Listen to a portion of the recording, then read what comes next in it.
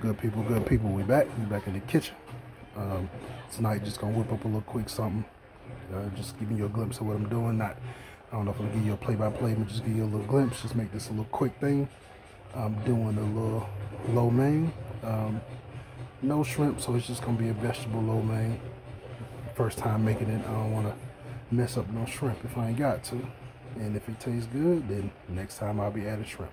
So I got the noodles boiling. I started without y'all. Got me a little pan here ready for the broccoli slaw that I'm gonna mix up in there. And then I got my sauce already made. This is two tablespoons of reduced sodium soy sauce. I did 1 tablespoon of that and 1 tablespoon of regular soy sauce. 2 teaspoons of sugar, half a teaspoon of ground ginger, and a teaspoon of sesame oil. Also added like half a teaspoon of oyster sauce. I just felt like tinkering with it. Be back in a minute. All right, so I got the vegetable slaw, broccoli slaw mix cooking. It called for olive oil, but I did sesame oil. You know, do what you want to do. So I'm gonna toss this up a little bit, cook that down, and then add that with my noodles and stuff, and add the sauce, and we got vegetable lo mein.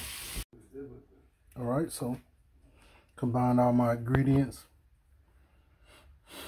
Threw a little extra soy sauce in there, a little extra oyster sauce, just to kind of give it a little more sauce. To me, the sauce was a little light. I like mine a little thicker on sauce. That's what I'm used to. Taste is pretty decent as it sits more. The flavors marry. It's coming together pretty good. That shrimp would definitely help set it off more. It's a recipe, quick and easy. I can do this on a work night after coming home from work, and it takes no time.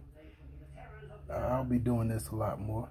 Tinker with it, you know what I'm saying, until I get it to my true liking. The more I do, the less I have to order out. Until next time, see you later, folks.